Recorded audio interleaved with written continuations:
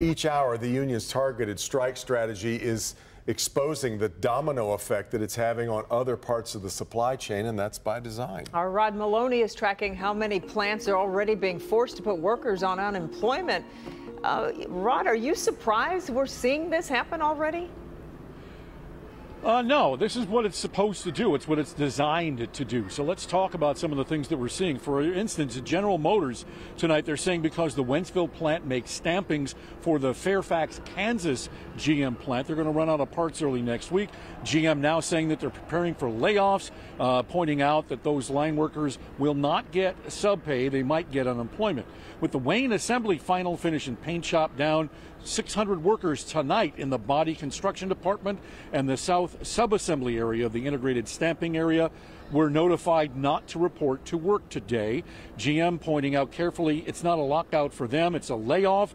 They said that they'll have to file for unemployment there as well. Labor attorney Dennis Davini has been around for quite some time watching a lot of this. He's watching all of this play out, the media attention, the layoffs, the strike, and all that's gone on with it. And he says, you know what, both sides have things that they probably might want to reconsider if this comes around next time. It seemed to me that there would have been an easier show if you had started having, the discussions earlier. And as you know, I am not a believer in Fain's approach that negotiating on television and radio and is somehow or another going to be a successful way to make a deal with the big three.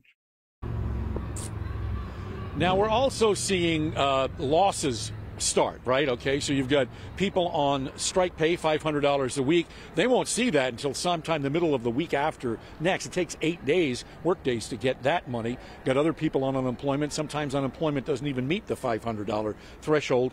And then there's S&P Global Mobility today. There are now analysts saying that already, just today, we lost 3,200 vehicles of production in just the first day of the strike. So as things stand right now, it's doing exactly what's designed to do. They'll be talking this weekend. Let's hope they get something going. Back to you. Well, Rod, before you go, President Biden weighed in on the strike today. What's been the reaction from the UAW to that?